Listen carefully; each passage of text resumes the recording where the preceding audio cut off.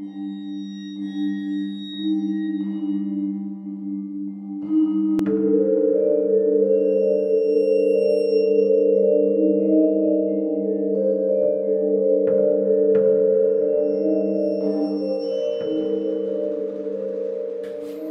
hello, and welcome to Dente Rigamortis.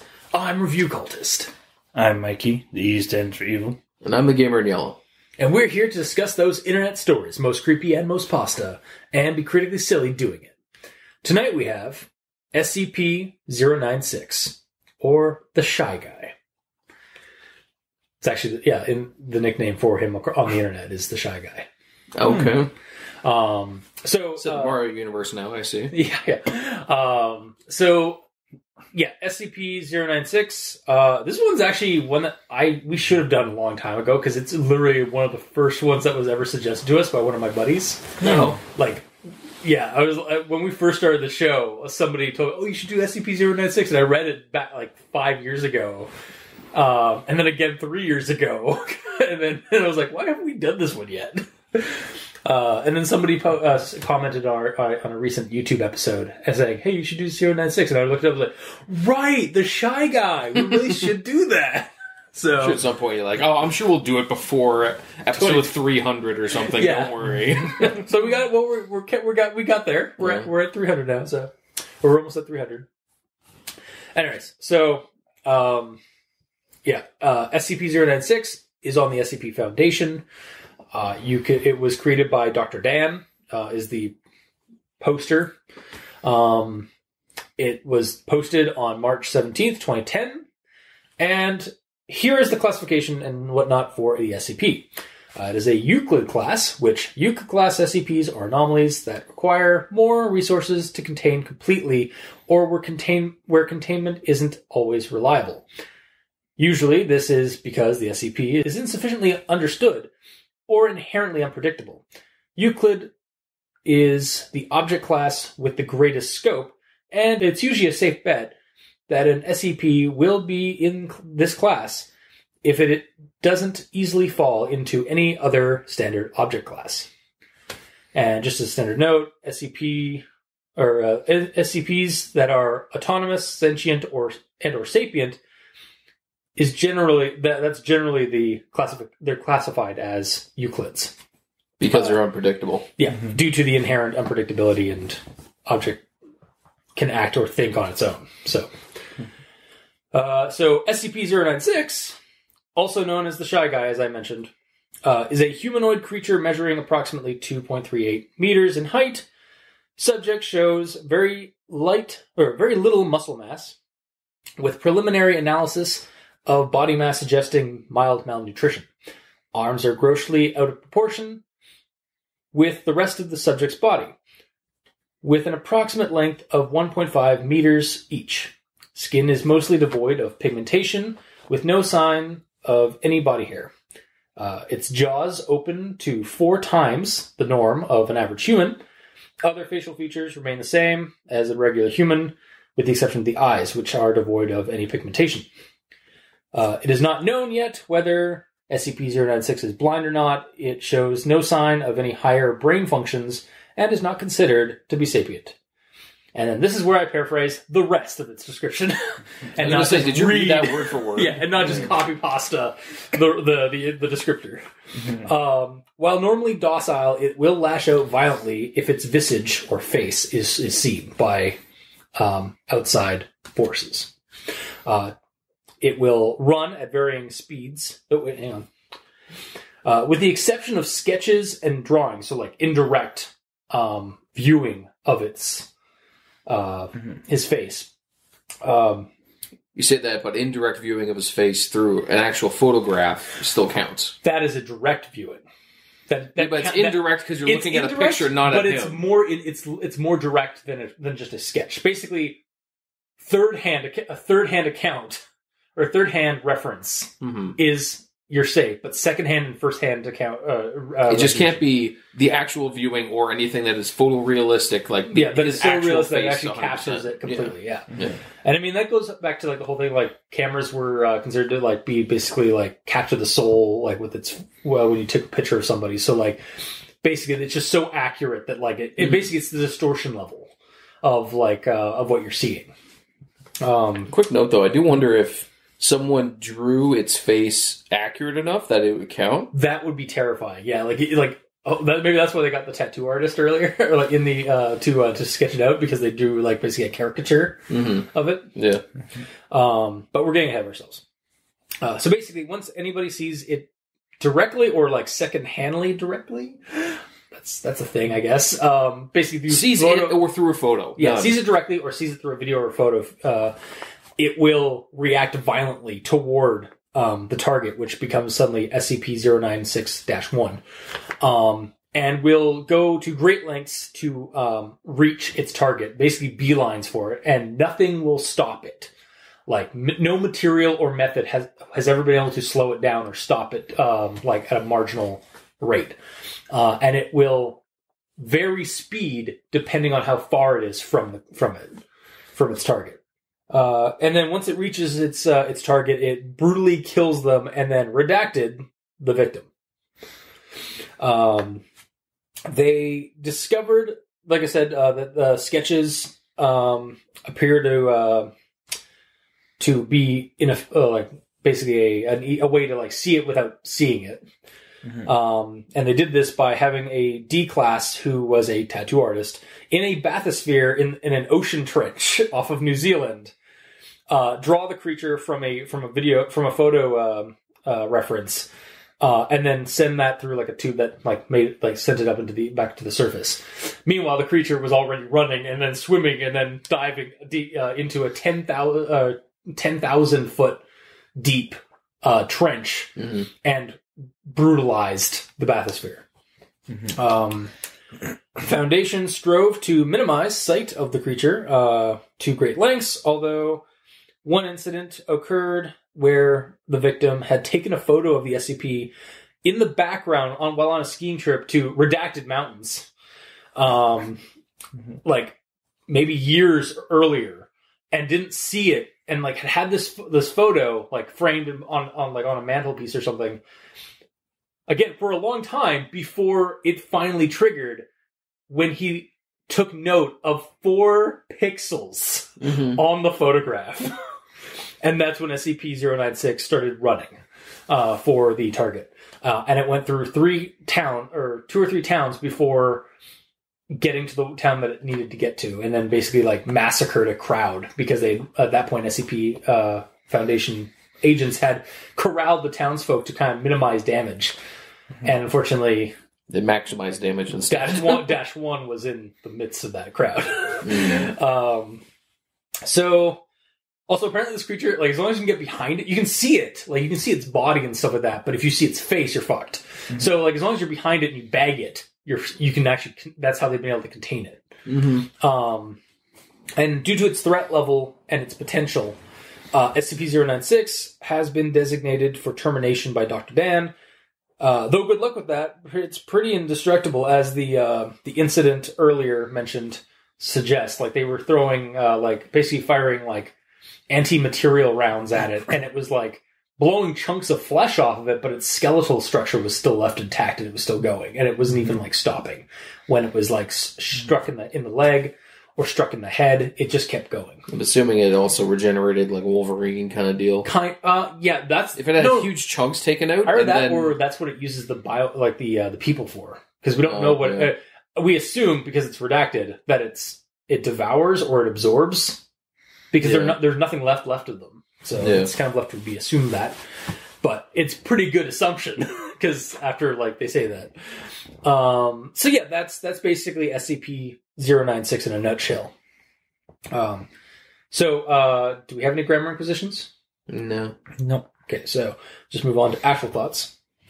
So this is just concerning document 096-1, which is the bathysphere situation. I think it would actually be really funny if the D-Class had just screwed over Dr. Dan right there and then. Just revealed the photo to the camera. Oh, wait, this? No! Yeah, because like D-Class are by their nature like criminals. Like they are they're brought in, they're taken in from the prison system. So it sounds like the kind of person that would be like a dick like that, and or like inadvertently do that or something like that. The question is, why did they have to have video surveillance in there anyways? Yeah, it could have really just been like audio. Yeah. Because why have the potential for an outbreak? Yeah, that was actually really dumb. Yeah, exactly. That's a really kind of dumb procedure to like have video feed or have a video feed of that. And then, okay, this one, it wasn't until I reread the incident situation and like realized like how they capture it and stuff. This made sense. Like, how did they even place the tracking collar on SCP-096? But it's made clear that like it's not like as long as you don't see the face, you're safe. That's the entire like procedure for it. So yeah, that one really can just go away because it was explained. It's pretty much like easy to be explained as you read the whole thing. Yeah. Do you guys have anything for document 096? Or sorry, 096-1? I didn't break mine up via documents. Okay. Yeah, I guess I do. Okay. Just because like I was going to be moving on to the incident next, so. Yeah, like I don't have them like 100% specifically laid out to it, but it's like I put a title when it's swapped to a different document. Yes. All right, so at this point, I didn't know how it escaped, or even if it could escape from the cube that it was in. And it does, yeah. Yeah, so this was the first one where it's like, okay, it can break out, but it really made me wonder whether or not it just runs, or if it just Supermans out the wall and just flies. No, it just runs. Yeah. I know, I find out later that it runs, but yeah, just wasn't sure. Yep. Yeah, no, I was almost like wondering, like, if you're tagged by a SCP-096 and you're in an airplane, does it like leap super like Hulk style into the plane? It says later, basically. Oh, that's not true, specifically, but see, I was wondering if maybe he was already on the plane, like being like transported, and that's what happened. But maybe, yeah, I feel like that part is like you gotta wonder like, how do you escape this thing? you don't. That's the horror of it. You don't.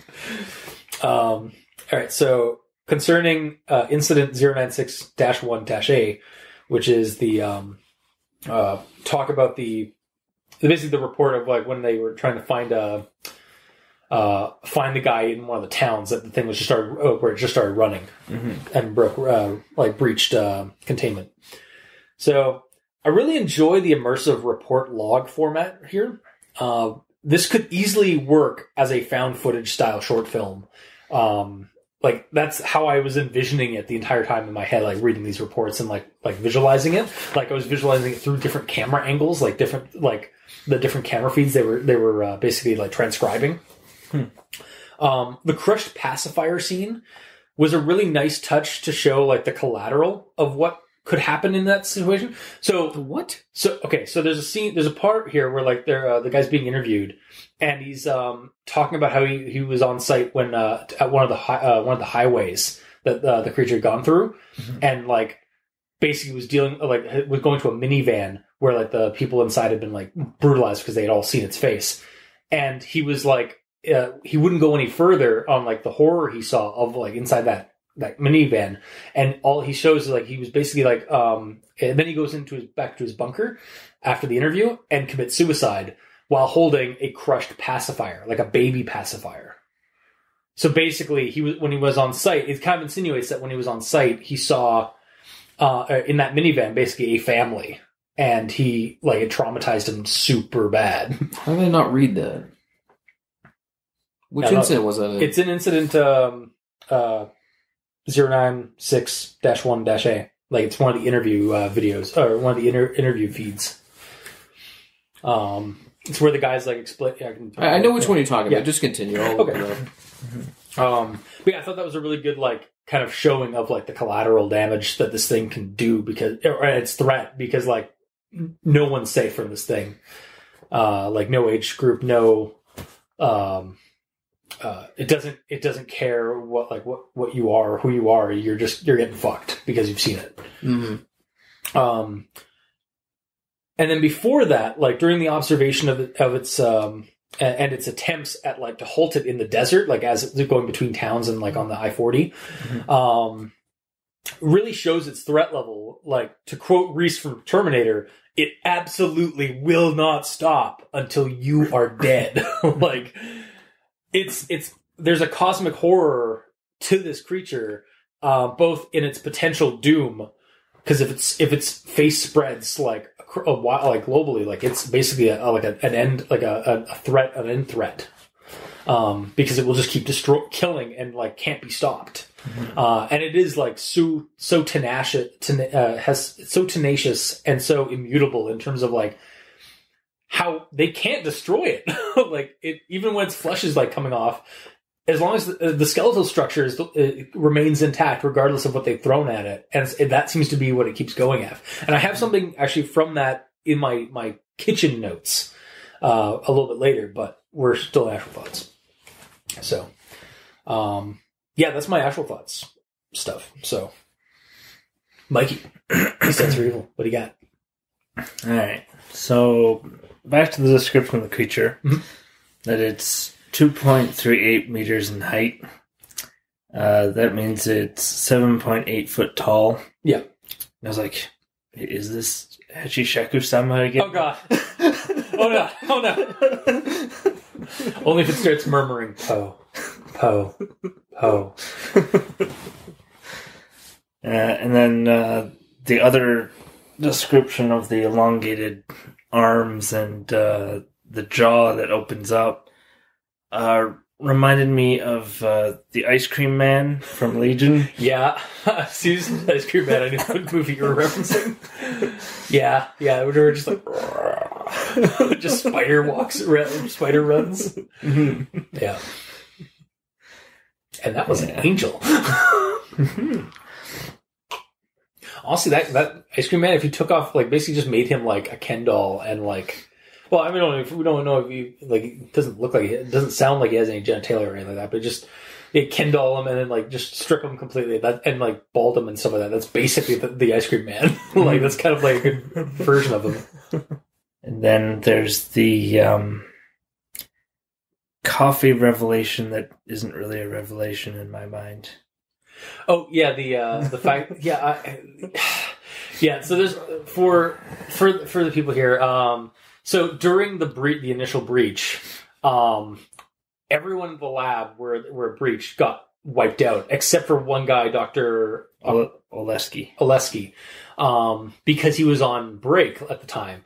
And then it's revealed, like after all, like the carnage and like the incident is like revealed that in the interview situation, he's brought back and it's like kind of funny that like that facility doesn't have a break room or coffee breaks.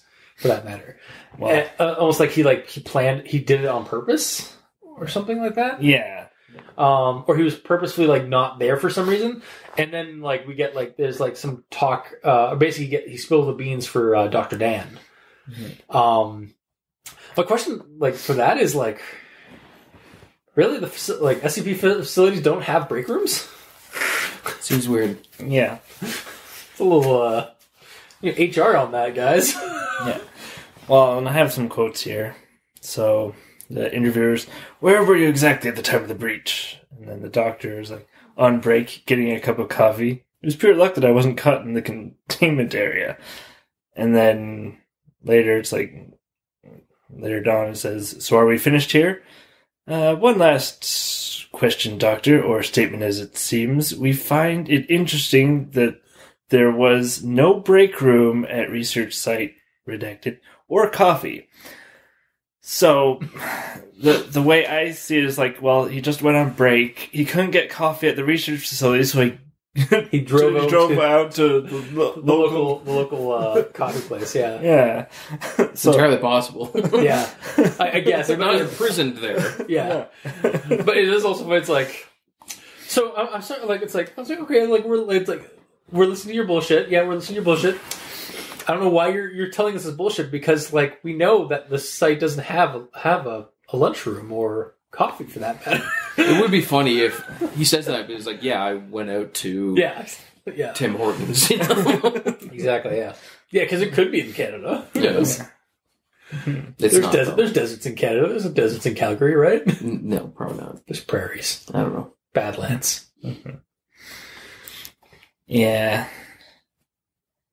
And then I have issue with the 4 pixels. Oh, yeah. Because it was a picture taken in the 1990s. So it's going to be super blurry, but yeah. And it's not going to be pixelated, it's just going to be blurry because it's a regular film camera, more than likely. Yeah, so, like, we do discover that there's scrambling tech. No, the scrambling tech doesn't work because it... So they bring up the scrambling tech. You're bringing up a whole different thing here. No, it's in the well, I know it's in there, but he's not talking about the scrambling tech. I was bringing it up for a second because I thought it might be important, but, like, yeah, the scramble tech didn't work because there's a fraction of light that you see that goes into your retina that you're not even conscious of, that you see the creature's full face. The speed of light is faster than the speed of the computer. Yeah, exactly. But yeah, like, the 4 pixels, like, you don't even see this thing because it's so distorted, because it's so small and blurry. That's not even his problem. Okay, then what's the problem? His problem is the fact that it was an old picture taken without a digital camera. So there's no pixels. It's not pixelated. I mean, it's technically pixels because it's like little dots. Like, those are like, what are pixels if not dots? Like, from a printer. Just saying, like photos by themselves are made from, like, tiny little dots, like, that basically make up a picture. Like, in the inking, in the printing process. Yeah. I'm a graphic designer. I know these things. Yeah, but you should know the difference between something that's printed that is a picture, has a very high fidelity, versus what's online type thing. Yeah. So 4 pixels on a high fidelity picture taken with film is impossible. Is a very, very small amount. I'm just saying, like, pixels are used. But yeah, it could also, like, I guess there could be another, like, term for it, but, like, he's using it with the terms he knows. But, yeah. Yeah. Or this is way in the future, and it was taken digitally 50 years ago. It's in the 2080s. Yeah, there you go. 2090s. Done. Yeah. God. Remember they have scramble goggles, so why the fuck not? Yeah, the scramble goggles with, like, a microprocessor that, like, face recognizes it and tries to instantly scramble the facial recognition of SCP-096. Mm-hmm. That was actually a little far-fetched to me, the goggles, but then again, they didn't work, so I guess it isn't that far-fetched, because it was just, like, basically fringe science. Mm-hmm. Yeah.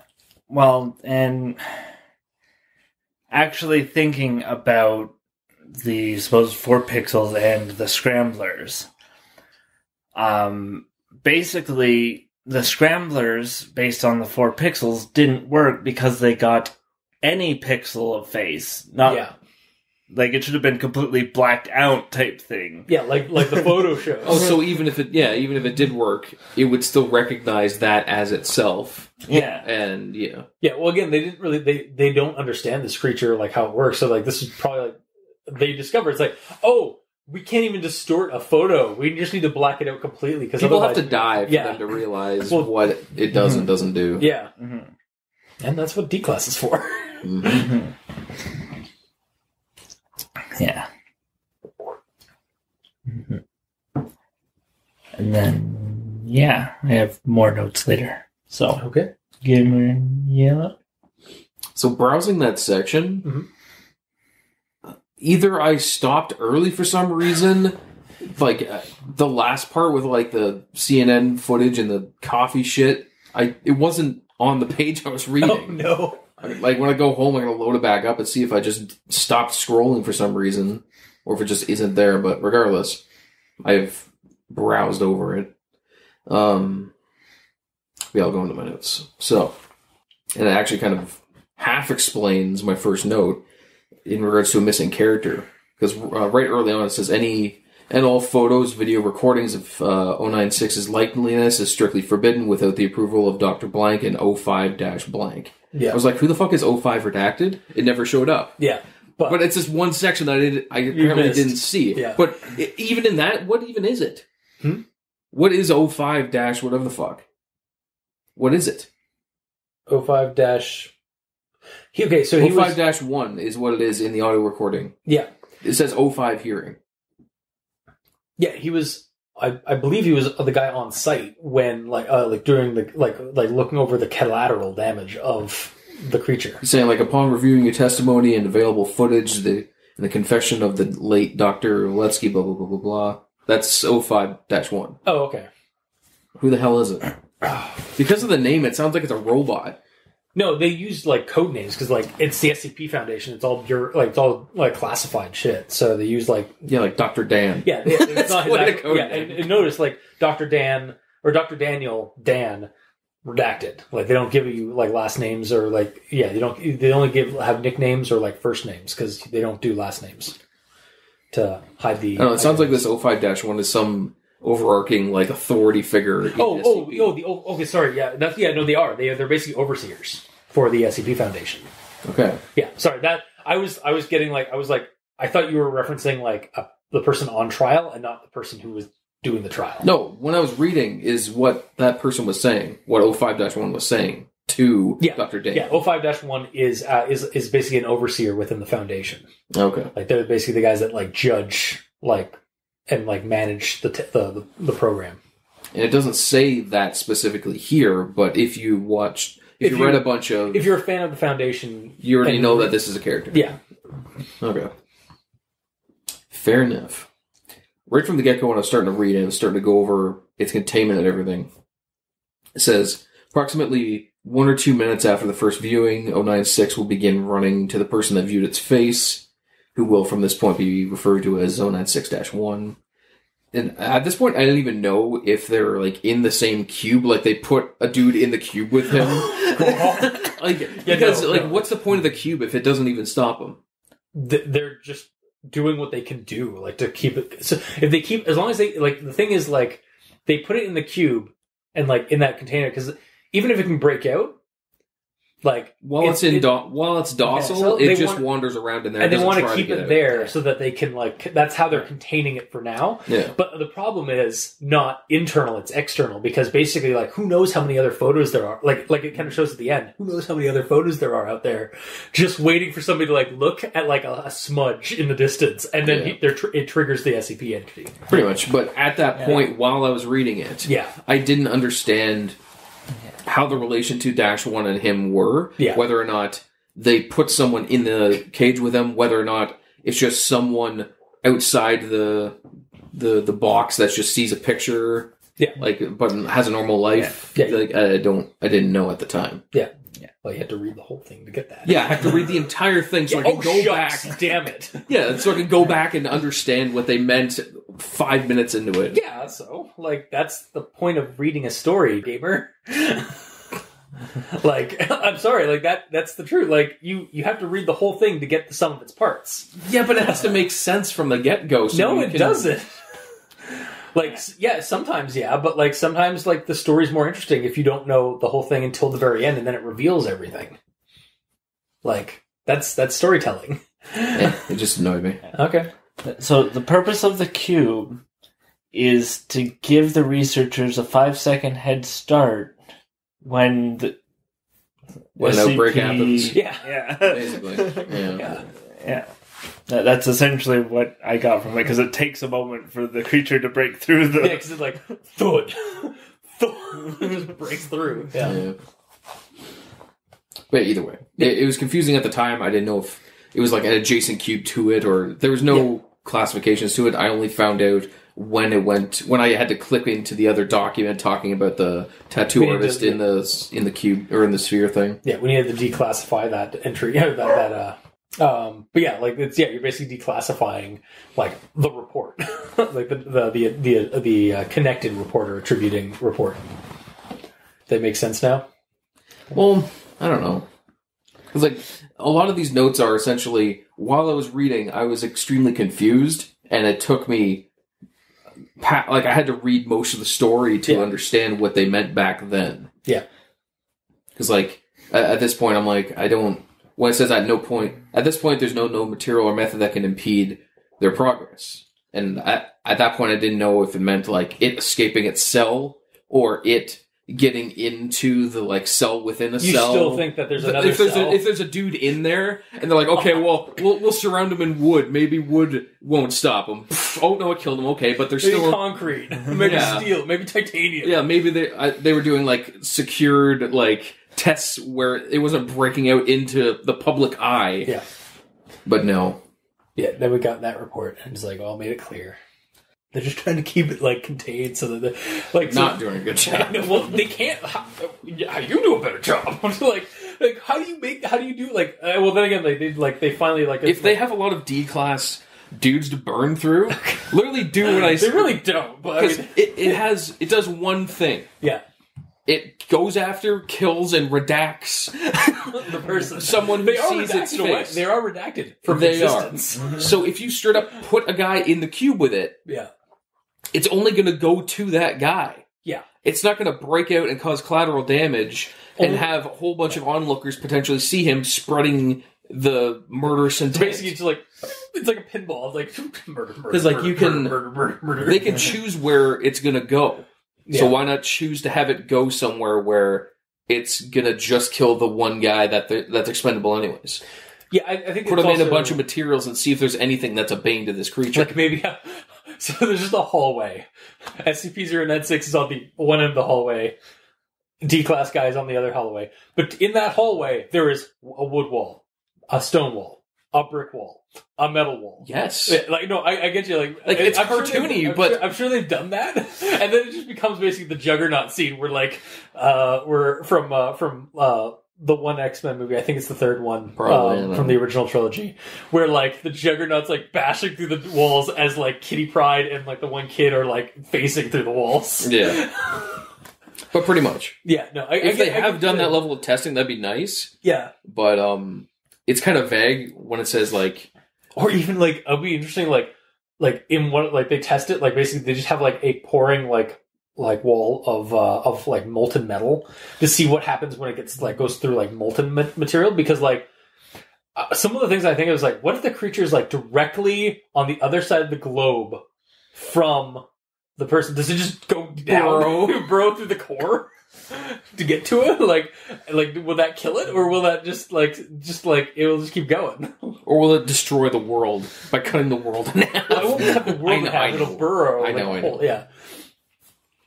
But yeah, it's like, and again, like by the end of the report, by the end of the century, like it looks like they basically have they're attempting now to kill it or destroy it because it's. And I guess it does say at this point, no material or method can impede their progress. Yeah. So does that mean? Like, no material that... Like, they've tried every material in the world, and nothing works, or just out of the ones they've tried, none of them work. I guess a little vague. It could be explained a little bit better. It sounds like you want an extra document link where it shows, like, a report of, like, all the different shit they've tried. Yeah, I'd like to see that. Or even like, just in that line, say, like, we've tried every material known to man, and nothing can stop this. It literally does say, like, no material or no method. Known material. No known material or... What other known material? That's what I'm saying. It's no material that they know of works, but they may or may not have tried every material. Wait, guys. We need to try and find out what adamantium and orichalcum and all those other mythological metals. We're the SCP Foundation. I'm sure we can find one of these mythical metals. Maybe that'll stop it, because it's an unknown metal. Like, you know what I'm saying? It's like, it does say no known metal or material, or like... you know what? I as soon as I said it, I was like, I understand where you're coming from. It's like, no metal that they know about. Yeah. Like, essentially, like, out of the ones they've tried, none of them work, but have they tried every material known to man? And have they surrounded him in pillows? Like, have they surrounded him in freaking marshmallows? Like, everything known to man. Okay, yeah, all right there. You tell that to 05-1. I will. Like, you tell that to the director. Yeah. Try literally everything. It's like, sir, have we tried a marshmallow wall? It's like, you're D-class now. No! You're a genius. Try it. You're going to be on the other side of the marshmallow wall, though. Yeah. Promote this man to D-class. What? You have marshmallow armor as your protection. Good luck. Yeah. Turns out that works. It's like, fuck. Yeah. All right, you're set up to not D-class. Mm-hmm. Thanks. It just immediately like wipes it out. Just like vanishes. Like as soon as it touches marshmallow. Yeah, totally. God. You never know. Ugh. So, video incident from the SCP lab. Yeah. Where they have video surveillance of it breaking out and leaving. Its face is blurred. Yeah. So no one can... So it doesn't affect other people. Yeah. First of all, there's the point that we brought up where even if its face is distorted, it still attacks people. So anyone viewing this would probably still be attacked by him. Yeah, it just seems like a bad idea to use security cameras. Also, that yes. Like, Stupid to have video security on this thing. Like, very stupid. You even mentioned in the report that like you use motion sensor, like pressure sensors and stuff inside like that. The cube. Why don't you just use other sensors like that? Also, does infrared, like if you see, like if you have not optical or not like normal optical cameras, but if you have like if you look at them through thermals, if you see through thermals, like would that affect? Would that? I don't know. They haven't tested that. That's true. Yeah, that might be something worth investigating, but. I don't know, maybe they've wiped him out already. Good luck with that. And also, the fact that its face is blurred in the video means that someone had to load up the video in an editing program and manually edit its face, which means that they saw its face. Unless they have a program, like a computer program, that like they just pop the video file in, and it facial recognizes it, like the Scrambler. Yeah. But because there's nobody looking at that device or at the program when it does this, it's automatically scrambled and you're good. Yeah. Or it's automatically black boxed. Mm-hmm. Yeah. If they have a program to do that, yes. Which I imagine they would, because, I mean, they are this global... Because this is the 2080s. This is the 2090s, actually. Because remember, like, 1990 blank. Or 1990 redacted. Mm-hmm. So... Well, then it's 1990 redacted, not 2090. Although technically, apparently, like, they're referring to 1990 as if it's a past. So, like, maybe it's somewhere in, like, 2000... So it's in the 2090s... The 3000s. Who knows? They're in the 30-aughts at this point.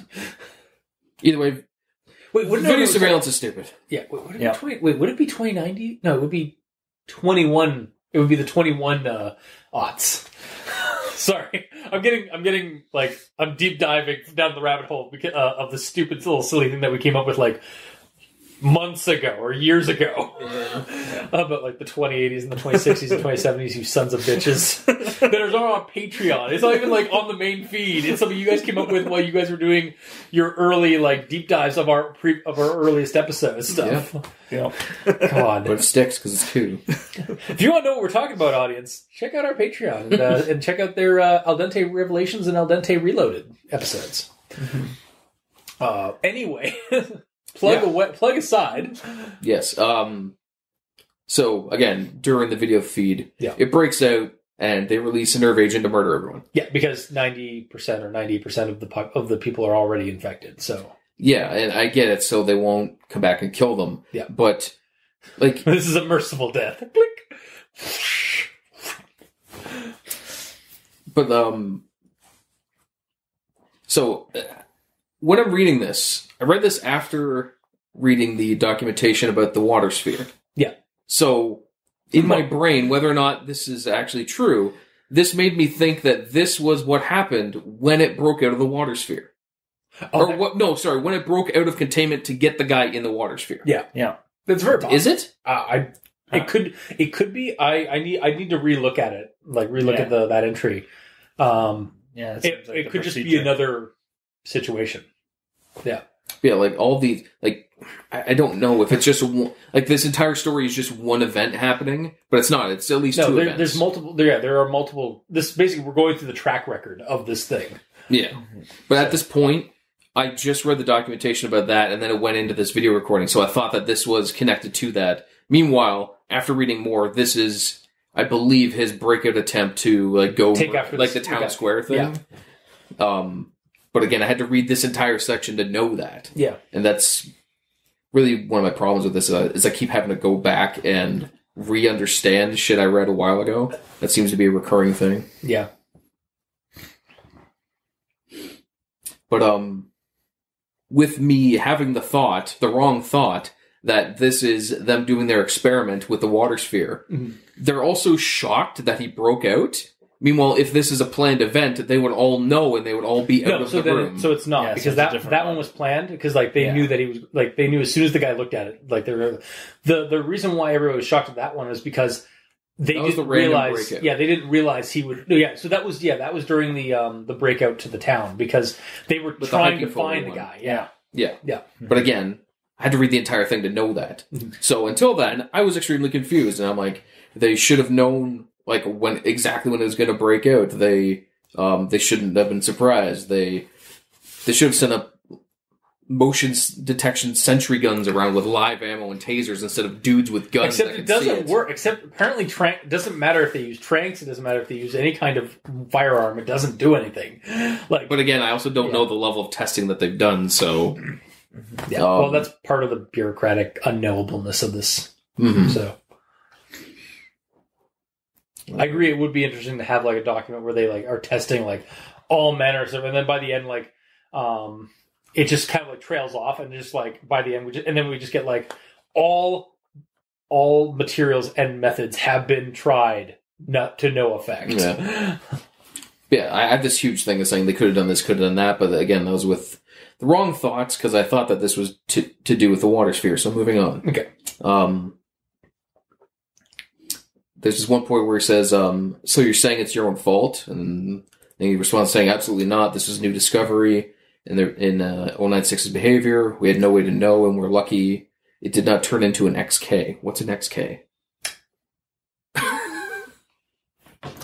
Did no one else question that? Nope. I figured I'd be like, I don't know what that means, but they will 100% know what it means or will have looked it up. Well, here we go. XK, SCP. Right up first. Thank you, Google.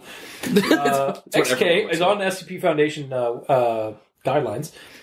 XK, we took the damn thing. Wait. Are you just reading a new entry? No, it's not. Okay, there's actually... So, on SCP Wiki, or when I go to look up XK, there's just XK, and then there's this, like, small document. We took the damn thing and wiped the blood and shit and piss and tears from its face. Nothing was beneath. Light shone through the cracks. Reality itself bent to the wills of madmen. Only words remain. Sliced through severed stones, redundancies enough to keep back a hidden king, trees in the forest. Deep uncertainty, undirected hatred, fear, and loathing shapes it all and remains unshaped. Fresh porphyria, dry and wet and old and new and everything between, solemnly inept. A few swift stabbings, 10,000 steel doors broken down to scraps of concepts, moderately gnawed. Knowledge lies in parts, puzzles upon ciphers upon riddles, open doors, resolving in place. Eternity now, all clocks in time compress to an instant variance, cannot change again. Warning, personnel, pending XK class, end of the world scenario. Thank you and farewell. XK class are basically apocalypses. Okay. Yeah. So, thank you, XK poem. So I guess weird. So I guess that's actually, hang on. I wonder if that's actually in the, if that was actually pulled from their object class. Yeah, look at the object class thing. I didn't see it. That's why I just left it as a question. XK class, apparently, it's not in the object class, but apparently it's basically an apocalyptic event, more like world event. Mm-hmm. Which makes sense, because this thing does have the potential to become an apocalyptic world event. If it can't be stopped, and if you see it, you die. Yeah, it's basically like it's Samara from The Ring. If like everyone like started streaming the Ring photo or footage. Like if some asshole like posted that on YouTube, suddenly like 5,000 people or 5 million people just suddenly get slaughtered by Samara 7 days later. Pretty much. Yeah. Moving on to the helmet footage. Mm-hmm. This ERA guy says this is Echo Romeo Actual. We have visual of the target. At data expunged, knots and increasing. I didn't know that airspeed was measured in knots, to be honest. Oh, yeah, I didn't realize that either. Yeah. I did think it was weird because it was like... especially because he's over top of a desert. I'm like, there's no water anywhere. But yeah, apparently it used to be measured in knots and sometimes kilometers, but now they're like, since 2010, they're kind of standardizing on kilometers per hour. Which makes sense because this came out in 2010. So like... Yeah. Or like, so it was still probably being used at the time. Yeah. Mm-hmm. So either way, it's not wrong. I learned a thing. Yeah. Mm-hmm. Cool. Then the dude motions off camera. Different dude shows up with a modified sniper rifle. Shoots 2 shots and hits him. Yep. And all that. So, as cool as this may be, do you understand how difficult this is? Like how that he's like shooting it from a vehicle, from a moving helicopter, and trying to keep up with a thing that's moving slightly like getting faster and faster than the helicopter itself. Yeah, there's an entire plot point in the movie Sniper about this, about how fucking impossible it is. And in the movie Sniper, like, it's made even worse because in the movie Sniper, he's sitting in a Huey helicopter, stationary. Okay, yeah. And he's hitting a guy that's running away from him. And he hits him with the sniper rifle. Yeah. He doesn't actually in the movie, but spoilers, not really. It's an old movie. And that point was enough that at least everyone in the movie is like, whoa, you did that? And that was a stationary helicopter with a dude running directly away from him at the same elevation. Yeah. This is a helicopter that's way above a guy, both going at extremely high speeds, and he nails him with 2 hits. Yeah, I mean... This guy's a god. Yeah, no, well, it's the SCP Foundation. They probably found an SCP that's actually just a regular guy that's really good at sniping. For all I know. Sorry, I gotta take a quick break because I gotta close that door. Because I'm afraid that the dogs will get agitated. The dogs are actually SCPs themselves. And they will get agitated and wipes all that. One specifically gets agitated when I arrive. Yes. Well, sorry. Yeah, you see, the bullets are actually like heat-seeking or something. No, along those lines. So when it gets a modified sniper rifle. It is the 2090s, and the 21 aughts and Shadowrun. Because doesn't Shadowrun have like homing bullets? No. I tried. You failed. There are smart bullets in real life. Yeah, and I mean, but like they're not. Like, oh, and there's smart bullet, like, in, Aliens, the smart gun. That's for targeting purposes, not, like, the bullets themselves aren't smart, the gun's targeting is smart. Fair. But that being said, if there is some sort of modification to this modified sniper, because they did say it's modified to cover their ass. It's also cinematic and really cool if they actually did hit it, but, yeah. Yeah, but just when he did that, I had to kind of call bullshit on it. Yeah, but okay. If it's modified to a point that it can do all the calculations for the gun's speed through the air and the target speed down there and windage and drop and all that, then fine. Yeah. But it's still a little bullshit. Fair. But they would have been better off just opening up with a minigun on it, because at least they'd hit it. And they do use a minigun on it later. Yeah. It just doesn't do anything. No, of course not. Honestly, I'm surprised they didn't just use missiles. Just like it's in the desert. Just glass that section, like that area, that region. If the helicopter had missiles. Yeah. Which it may or may not have. That's true. Mm-hmm. But the sniper would have had a better chance of hitting it if he was like stationed along its projected path. Yeah. So then it goes and zooms past him, and then the sniper just pops up behind him and shoots him in the back. Yeah. He'd have a better chance hitting him there, not from a helicopter. Mm-hmm. And it would still give the cinematic of, oh, well, we're hitting him with a fucking Barrett, but he's not stopping, so goddamn. But it'd be more believable, at least to me personally. Yeah, that's fair. I also loved when it stopped. Like it tried to slow its speed when it hit the hill off of that last town, and it just destroys 3 houses as it crashes, as it comes to a stop. Yeah, it's just like I see that scene of like it's just like. Yeah, this thing it's like almost like a superhero, like a Superman, just accidentally crashing through a couple of buildings to try and like stop his speed and like velocity. Did you find it funny that he was like rolling down the hill? Yeah. I didn't actually for some reason. Well, okay, I found it funny, but I found it funny in a scary way.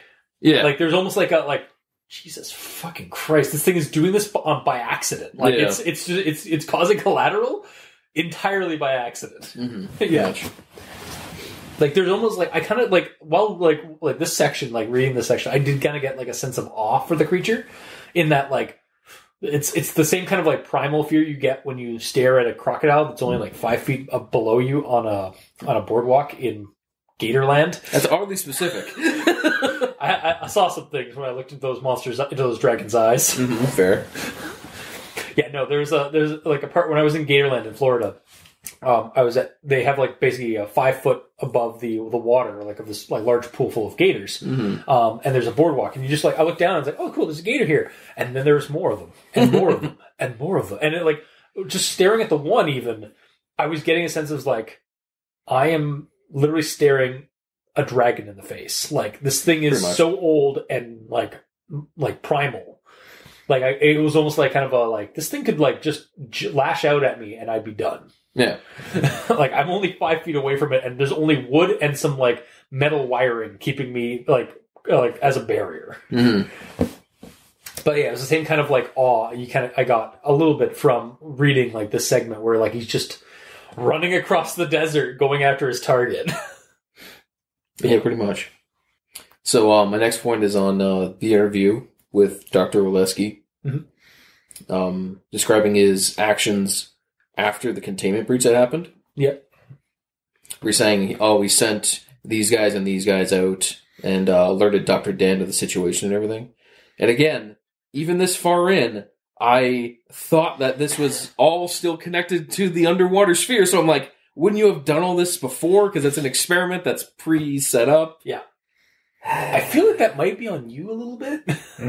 Because I didn't put it together that these were different incidents, even though they're all called 096-1 or A. Like, it's all the same. Kind of. It's all the same lettering. It doesn't have a different code. It's like, it says incident code 096-1 for the audio log.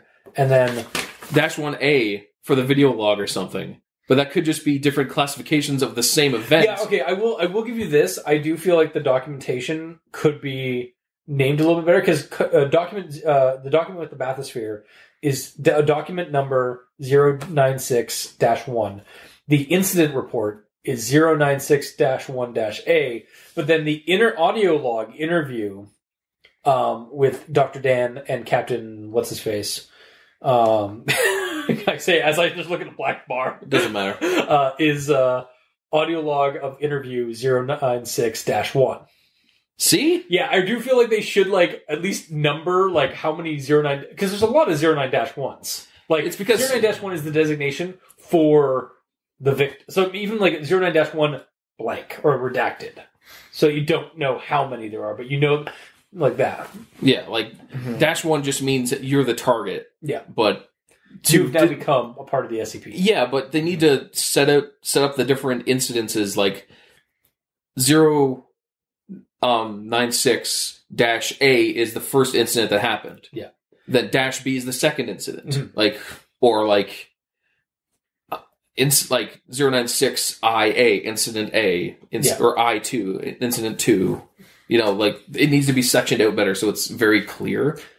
Because it's all the same coding. I will grant you that part of your argument. Like, it does feel like while it does have to be not like kind of redacted and classified, it does also for this story it could be a little bit clearer. So maybe, who knows? Maybe if an SCP Foundation like person is listening to us, I mean they do allow to go back and like edit and like and fix and improve entries. So yeah, just classification of the two incidences that are happening would make it a lot more readable. Okay. So yeah, talk about that. So all this helmet cam stuff, it says it's a helmet cam at the start, but after that, I didn't really view it as a helmet cam. Like, it didn't do anything specifically to describe what a helmet cam would see specifically. Mm-hmm. It just immediately went to third-person cameras for me. Yeah. For this whole town square massacre scene. Oh, okay. See, Did you see it through a helmet cam? Yeah, I saw it basically like through found footage mode. But then again, I love found footage, and like I have a lot of reference material on like how found footage like films like are shot and stuff. So I kind of just, I guess it may have just like implanted that knowledge into my like viewing. Yeah. Like, for some reason, for me, it was the opposite. Like, it said helmet cam, but as soon as I started reading, I just immediately did not put it in helmet cam. I went like from my one of my favorite film genres is found footage. So like, I went to that mode immediately. You went to third person shooter. Not even third person shooter, more like a third person camera. So XCOM. You went to XCOM mode. Kind of, or just like a movie camera, just like being able to move wherever it needs to see the action. Yeah. Because everything is so specific, and like this one camera sees everything happening. Yeah. So it's like it's a disembodied camera. But yeah, by the end of this incident, I finally understood that this is a different incident, because it says, oh, well, it broke out because of this one guy's photo. I'm like, oh. You did it! Isn't getting to the end of the story rewarding? No. No, not at all. Wow. Well, you're wrong, but we accept you. Your wrong opinion is all right to... Just, really made me angry, honestly. That's fair. I've been angry for a couple of days because of this. Really? It just pissed me off so much. God. But either way, next audio log starts up with the interview. Let me quickly browse over this and see if it was just me venting. I thought this was going to be a short episode because, like, we were angry so much. Holy shit! It's because I was confused for 3/4 of it. It didn't explain what was going on. Buddy. It's just kind of funny. So you had a bad day. So you had a bad read. Okay, I'm trying to think. Talk about Awesome. The Captain, whatever the fuck, Captain Redacted Man. Yeah. Sounds like a superhero. He said, they told us to bag and tag. They didn't tell us jack shit about not looking at the damn thing. My response to that is, are you kidding me? Like, you're making the SCP look like a bunch of amateurs here. There's one thing you need to know about this creature. Don't look at its face. Yeah. If you send people to go get it, why wouldn't you tell them to not look at its face? Yeah. Well, again, like, maybe at this point they didn't know, but, like, no, they knew. This is at least the second. Yeah. And that first experiment with the water sphere, that they've done that after they already knew how it worked. Because they gave a target a photo to look at. They already knew how it worked. Yeah. So that's just them. That was really, that was really dumb. Yeah. It's because they were testing the new scramble gear.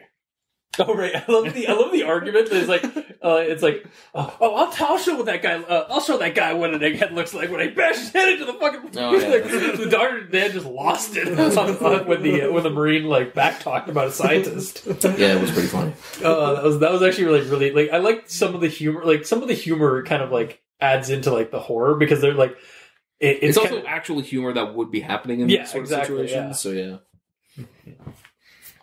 And then, the part where Captain What the Fuck says, sorry, we had 2 backup choppers, one of them with my team and one on backup, and Dr. Blank. We stopped the target about 2 clicks, we spotted the target 2 clicks north of our patrol path, but I'm guessing he wasn't facing our direction, else we would have been taken out then and there. Can he fly? Is what I asked there. Well, because... that's what I'm wondering. Because one of my methods of trying to avoid him is you just have to get onto a plane, and just keep going, just stay in the air. But does that work? Because does he Hulk jump? I don't know. Because he at least as far as Captain whatever the fuck says, they would have been dead there in the sky. Yeah. To be fair, we do see that video foot of that plane crash. So maybe the SCP did take that down by jumping up and and breaching the cabin. Maybe, yeah. That could have been basically the evidence of it being able to attack aircraft. Which game over, man. Game over. Yeah, it's totally game over. Fuck. And then this one's kind of minor. Dr. Blank says, your report says that 096 didn't react to the cold. It was negative blank degrees C. And this is a audio recording. Did the doctor actually say it was negative number degrees C? Not Celsius, he said C? It would have been typed out Celsius, It right? might have been paraphrased. Yeah. Immersion broken. Oh my god. We know that C stands for Celsius. Yeah. So they probably just made it short form for the person transcribing the audio. Man, it feels nice to not be in the nook right now. Gamer's just hugging that, just holding on to that couch there in the nitpick nook. I missed the nook.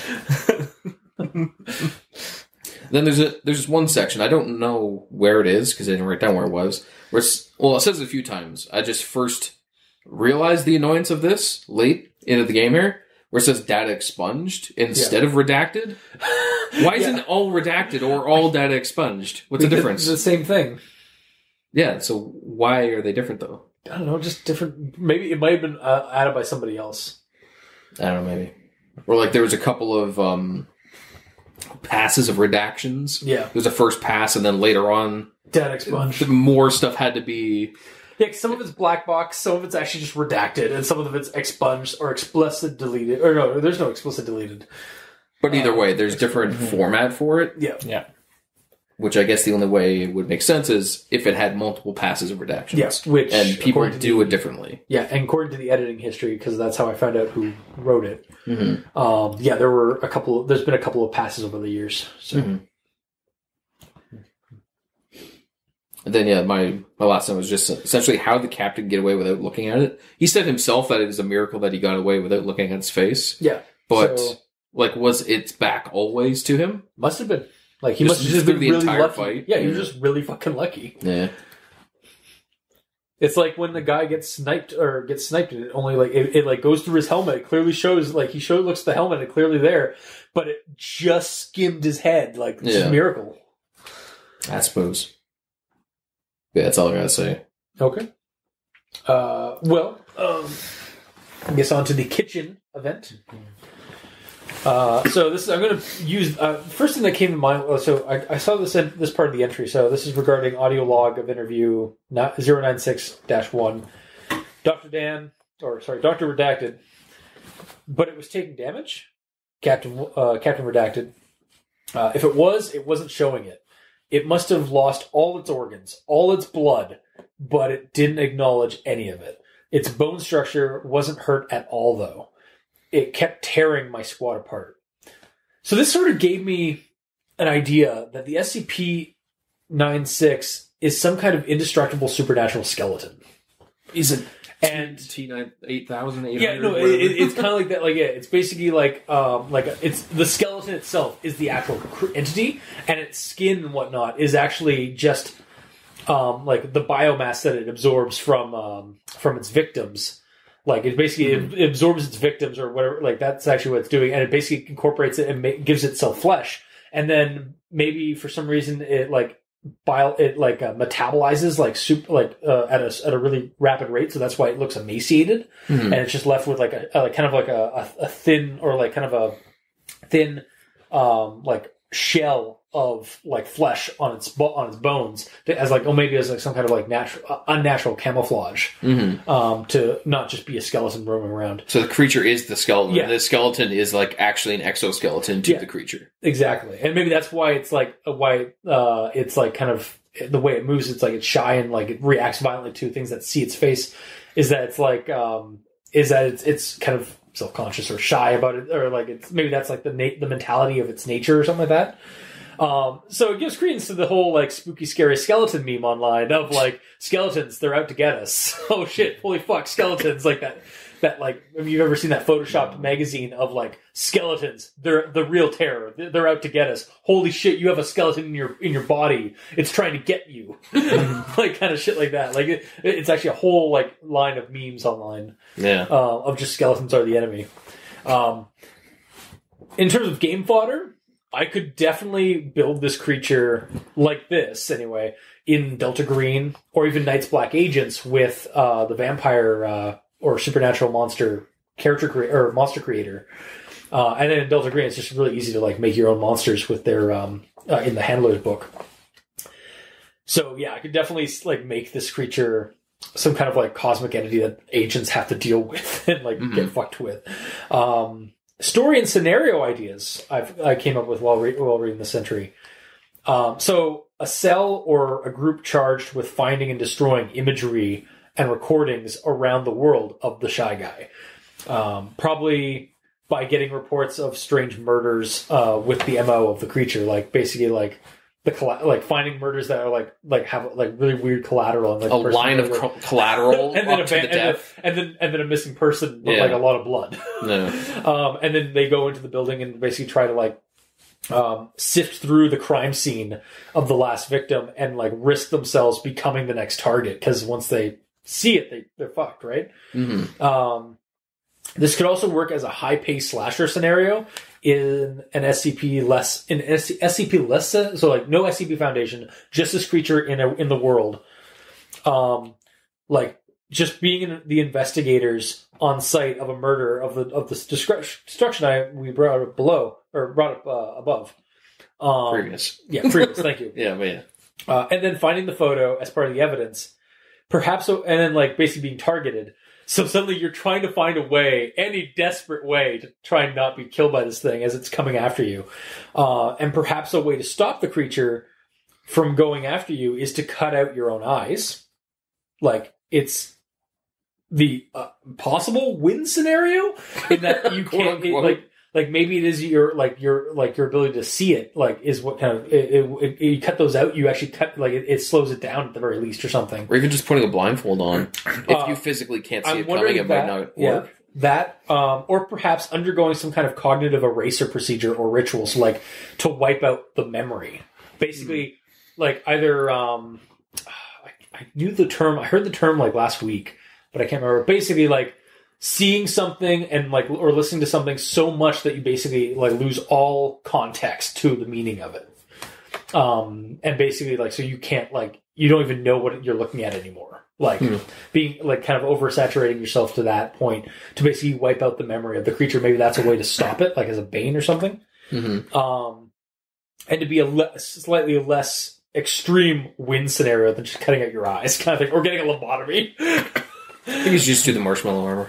Yeah, clearly. That works. Yeah.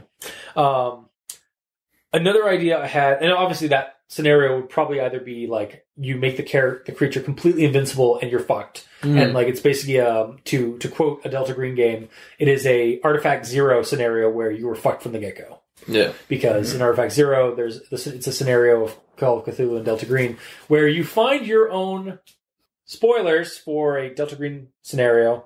Artifact Zero by Dennis Detweiler. It's really cool. Basically, they find an artifact in this town, and redacted. So yeah, it's basically a completely it was more the story. The mystery of it is more about the journey of the investigation. So that, and the payoff is that, well, you all die. Yeah. In true Lovecraft fashion. But anyway, yeah, kind of that kind of scenario. Like, that's basically what this kind of scenario kind of leads to, because there's no way to kill it or stop it from doing it other than, again, finding a way to, like, cognitively remove it from your mind. Yeah. Or, like, gouge out your eyes, or like we said. And then my other idea for a game is being the maintenance guy in charged with checking the containment unit for leaks and cracks. And you're on shift.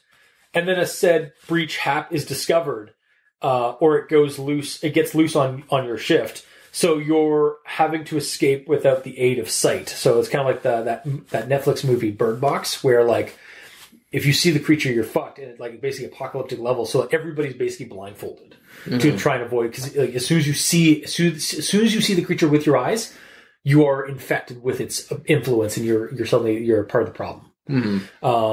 So yeah, basically, it would be a scenario or a game or a story or something like that where it's just your shift and you roll the luck of the dice, and the creature broke out while you were on shift. So now you're trying to basically get away, either escape the room before they nerve gas the place, while also not being able to see the creature, because for some reason the creature's out, or like maybe it's the door's just been the cell has actually somehow been opened, but the creature's not like going after anybody. It's just roaming around now for some reason. Sort of like that SCP Breach video game that came out. Speaking of, kind of, only because you said video game.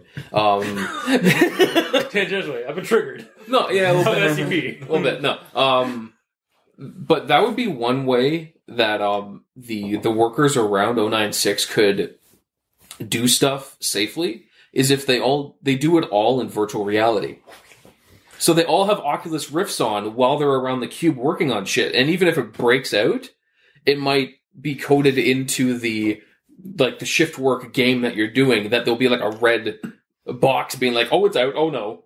But you can't see it because it's all just plastic. My other idea, actually, like for stories of that, would be a really, really beneficial, I think, for the SCP Foundation to just hire blind people as shift workers. For this specifically? For this specific entity, yeah. Like, have like their shift workers just all be blind. Like, you can function like they can set it up the workspace to function for blind people. Yeah. And yeah, just do that. Like, and there we go. You don't have to worry about, the only issue is like just have like some automated gun turrets and shit that, like around the thing to like maybe try and stop it or slow it down. I don't know why they even bother at this point, but like so they're not nerve gassing like every it's every outbreak causes the doctor in the control room. Nerve gas is like just goes over. 2 days since last incident, it's back to zero. Yeah. It's like, and then marks a tally. There's like 500 tallies on the wall. Yeah, so many people die. Yeah, it's unnecessary though because like if you and I have come up with two quick ways that could be fixed. I know, it's VR and blindness. The thing is, it's part of the macabre humor and the horror of the SCP Foundation is the bureaucratic horror. The fact that they're using so many resources and like because it's humans and human error is definitely a thing. Mm-hmm. There is so much like room there for like terrible things to go wrong. Mm-hmm. Yeah, no, that's my ideas for like scenarios and story wise. It's just like, yeah, you're basically like the creature's gotten out and you're on shift. What do you do? Or high paced slasher flick thing where like you're wrestling to find a way to like mind wipe yourself so that you don't you don't remain the target. Mm-hmm.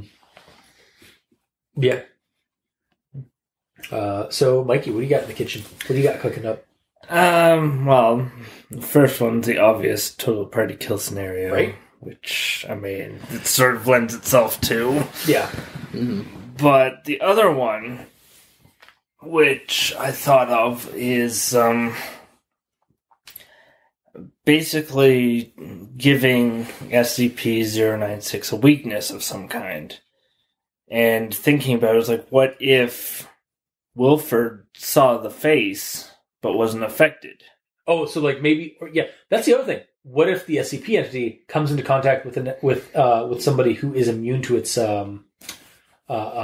Like there is some minuscule percentage of the human population that it doesn't violently devour or redact from existence. What if it sees a reflection of itself? Oh, is it like a Gorgon situation? Oh fuck, yeah, it could even be that. Yeah, that would be another. Mirror shield. That's all you gotta do. Yeah. Get Link on the job. It just starts cannibalizing itself. Yeah. Yeah. No, I like that idea. Like, what if it's immune? It's kind of like in,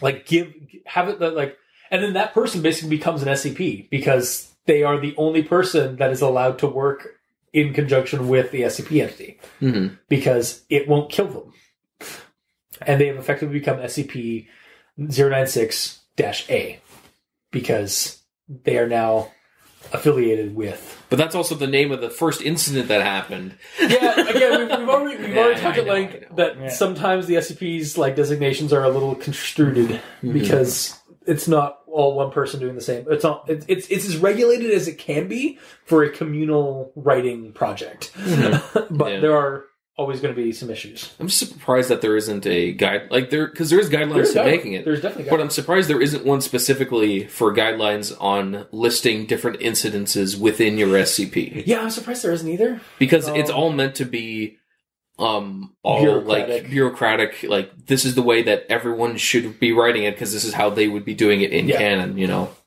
Yeah. But I mean, I guess it's also kind of like just like some people like. At offices, like even though there is a designated like email format, everybody's emails are usually different, like in the way they write it because people are different. Like our office is notorious for like there are 3 different people that do the same job 3 different fucking ways. Mm-hmm. Even though we do have guidelines for a method, they all go about it at a different angle. I thought SCPs are essentially like in lore, it's someone filling out a form. Yeah, it's basically filling out reports and like it's again bureaucracy and like that format of paperwork as a genre for like horror. Yeah. So, like it's basically done up like a government like filing report kind of thing, but again, people do different things, write things. Even if there is a format, they use that format in different ways. Mm-hmm. Sorry. We broke into your containment. Sorry. Yeah. So SCP-096 shows signs of being telepathic to some degree because it knows when somebody has seen there's some kind of supernatural or preternatural like marking system or targeting system. So the way I spun it is that it knows when someone is thinking about its face in a negative way. Like, oh god, that's ugly. Oh god, yeah, that's right. Yeah, okay, so like, because every time anybody sees its face, like, oh, it's horrifying. Or like, even like when like the guy looked at the photo, like the 4 pixels, and they comment, it's like, oh, well, maybe he just saw like this like ugly smudge in the background with like some snow, and it's like, yeah, it's that still qualifies as a negative term. So like, what if somebody saw his face like, oh, he's adorable, and it's like. Suddenly, the monster is immune to that because it only goes after negative feedback. Mm-hmm. Hence, why it's the shy guy because there's 2 stages to its emotional outbursts. Mm-hmm. When you first see it, there's a minute or 2 where it like starts like freaking out and crying, like basically witch, like Left 4 Dead style witch. Mm-hmm. And then after that 2-minute mark, it goes after you and like goes violent. So I like that explanation as to like why it goes after somebody. It's because they're reacting to the object in a negative format completely. Like if there's somebody who just doesn't find that at all negative, or like it doesn't have any kind of negative reaction whatsoever to the creature, that's your window of like immunity. Even if it's not like, oh, that's adorable. Even if it's like, whoa, that's cool. Yeah, exactly. Like, that's just cool. Like, there's no negativity whatsoever in the back in your consciousness whatsoever. Yeah. Like, that's the targeting. Yeah. Mm-hmm. I really like that idea as an explanation as to why it goes after somebody. It's because it's just like, yeah. Yeah. And then my reasoning for why it went after the Mountaineer is that he had his old pictures and they were covered in dust, so he had the negative say, "Oh, what the fuck is this?" Wiping off the dust. Yeah, he saw the little smudge of like snow on, or a little like blur. It's like, what the hell is that? Why's there a blemish on this? Yeah, exactly. Yeah, exactly. It's like, bam, you're done, motherfucker. Yeah. Like even if it's like the slightest negativity, like you're fucked. Shark Guy's very sensitive. Yeah, he's very sensitive. He's a very sensitive little guy. Mm-hmm. A 7-foot tall little guy. Yeah. Yeah, and then just for the fun of it, maybe SCP-096 just wants to be pretty, so giving it a makeup set and a mirror will help it make it feel confident. Or make it kill itself if it's a Gorgon situation. Yeah, actually, that would be interesting to have, like, what happens when you put a mirror in front of it? Like, what does it do? Because, like, it seems like a very vain monster as well. Yeah. So that's my. That's why sketches don't. That's why sketches aren't affected by its triggering. Because sketches is like, oh, you put that much trouble to actually sketch out my face? That's so nice. Yeah. Like it's actually a positive. Like it's considered a positive thing because it like somebody actually went to the trouble to like to represent it. Doing it. Represent it. Yeah. Mm-hmm. Mm-hmm. Makes sense to me. My God, how do you have managed to like ruin a story in one episode and then make one better in another? Like you have a very drastic and rare flips a coin whether or not he wants to improve or destroy this story. Yeah. So that's my thoughts on making this into more of an actual scenario that can survive. Not just survive. Yeah, who wants to do that? Who wants to survive? All right, there, power gamers and like D&D players. I'll stick with my Call of Cthulhu. Where there's nothing wrong with feeling empowered. Yeah, I'll stick with my Call of Cthulhu where you die at the end from time radiation. Best hope is if you just get cancer. Wow, you're a horrible human being. Yeah, well.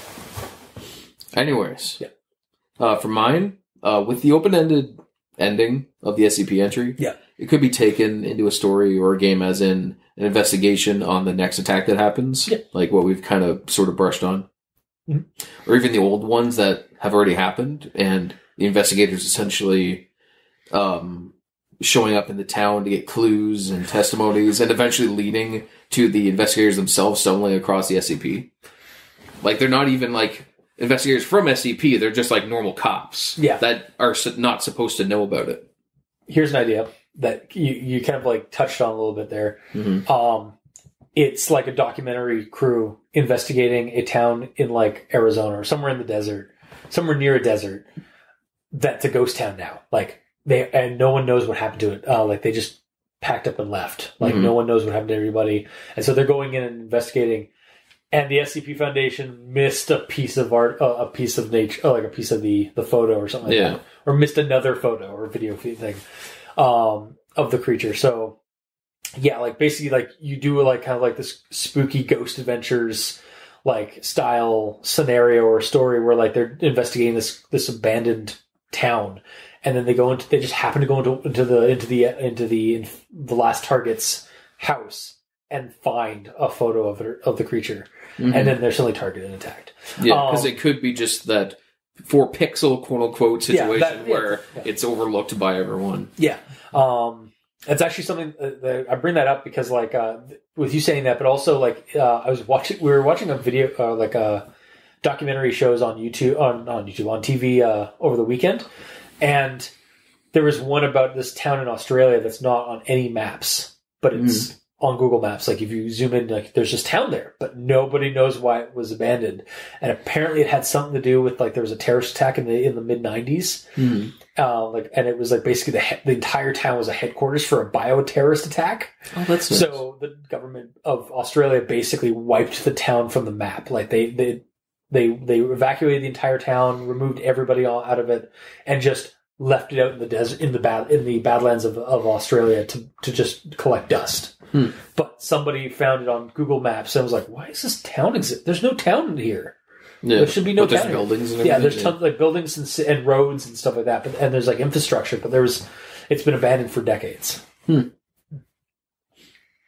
So yeah, that would be an interesting take on it. Basically, the aftermath of incident 096 Don't even -1 don't even dash A.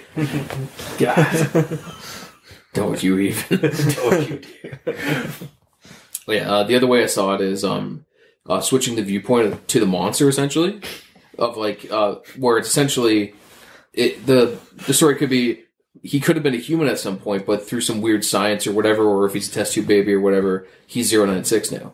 So the story could be essentially of someone that's in solitary being studied for unknown reasons and blacking out randomly when he gets enraged. Yeah. But not remembering anything.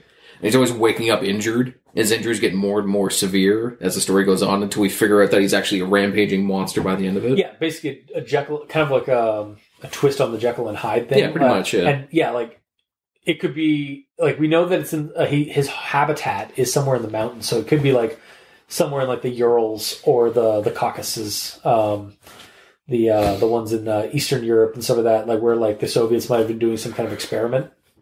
Or, hell, it could be in, like, the Rockies he's from, and he just goes off and, like, wakes up in a bunker or something like that, and then, like, yeah, the whole time it's like Lovecraft's The Outsider, where like the entire story is told from the viewpoint of the monster, but you don't know that you're the narrator is a monster until the very end. Yeah, and he's seeing everybody else as like monsters or horrific things and weirdo things, and then he realizes he's the creature. Yeah, pretty much that. So I mean, that would work great for a story. Like that's what I mean for a story, not a game scenario. Yeah. Yeah, game scenario would be a little bit harder. I mean, it's doable, but I think that's more suited to a story, just a on paper story.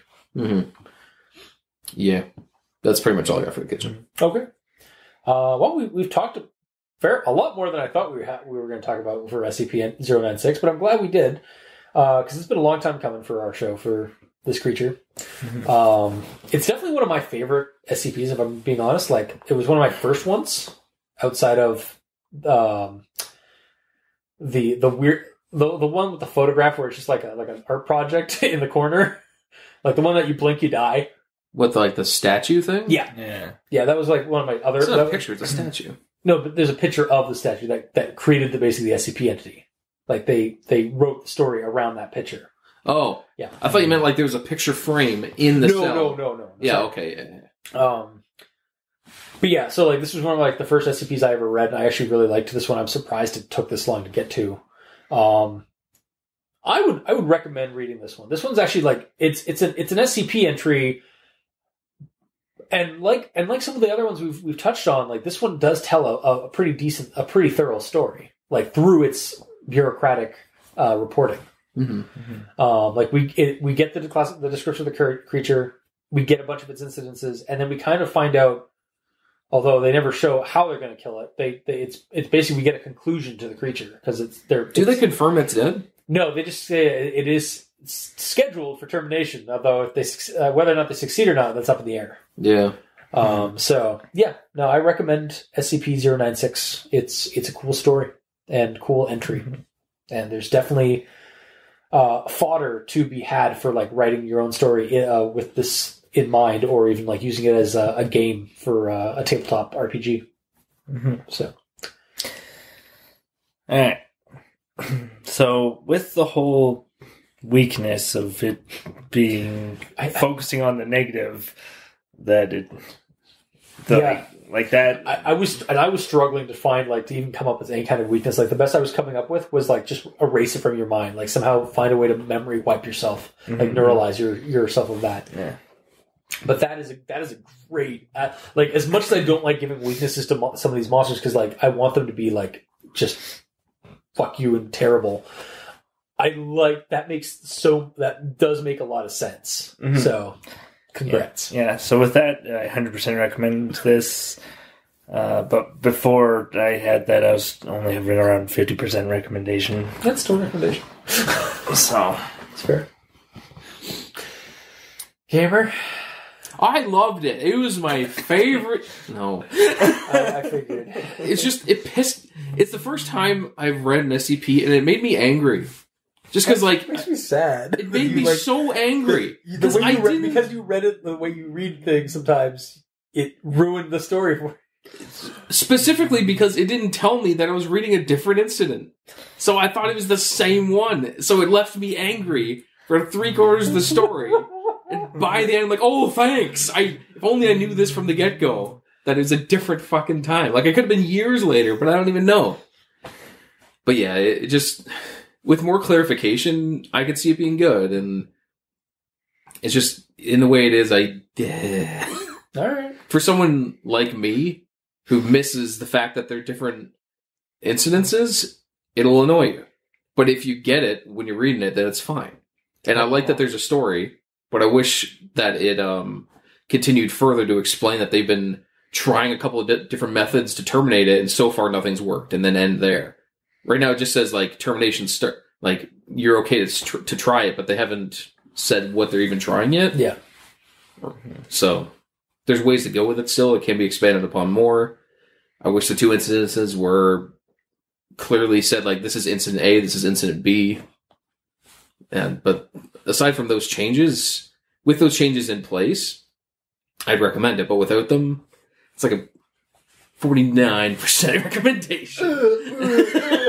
Because it is good the way it is. It's just it pissed me off so much. Well, I mean, and maybe it was just like a bad timing. And just like it might have been that. Like we all have different views and opinions on the shit. Like as this show has shown, like we see and read very differently. So yeah, that's fair. All right. Well, that was this week's episode. If you like what you heard, or if you didn't, leave us a comment in the comment section below where this gets posted, whether it be on Podbean, Facebook, YouTube, or Tumblr. If you can direct your hate mail toward Gamer at Gamer in Yellow at Twitter, which is Gamer in Yellow, but without the Gamer in Yellow, but without the W, because Twitter won't give them that last digit. Because my name's too long. Yeah. Mikey is at the E Stands for Evil, and I'm at Review Cultist.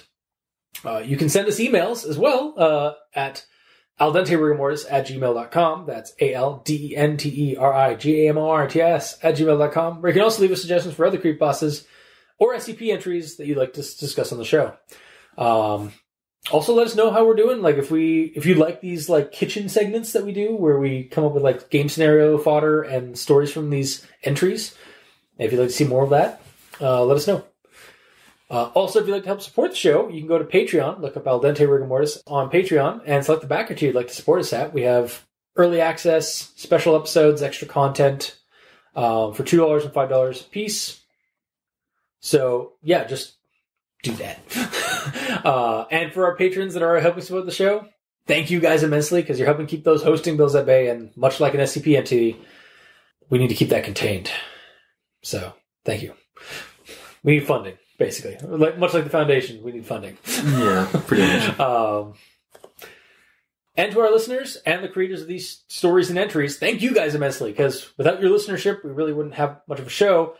And without your content and horror and creepy stuff, we really wouldn't have much of a show. So, thank you. You can also, if you'd like, go to Redbubble and look up Al Dente Rigamortis, and we have some little merch there, like stickers and pillows and shower curtains, clocks, T-shirts with the Al Dente. If you happen to want the ADR logo on anything, it's probably on there. Trust me, I've basically just gone down the list of all the products and just yep. Because why not? Yeah, might as well. But yeah, so we've got that stuff. If you want to check that out, it's at Redbubble at Al Dente Rigamortis. So yeah, and that has been this week's episode. Until next time, I've been your host, Review Cultist. I'm Mikey. The E stands for evil. And I'm the Gamer in Yellow. And this has been Al Dente Rigamortis. Sleep well.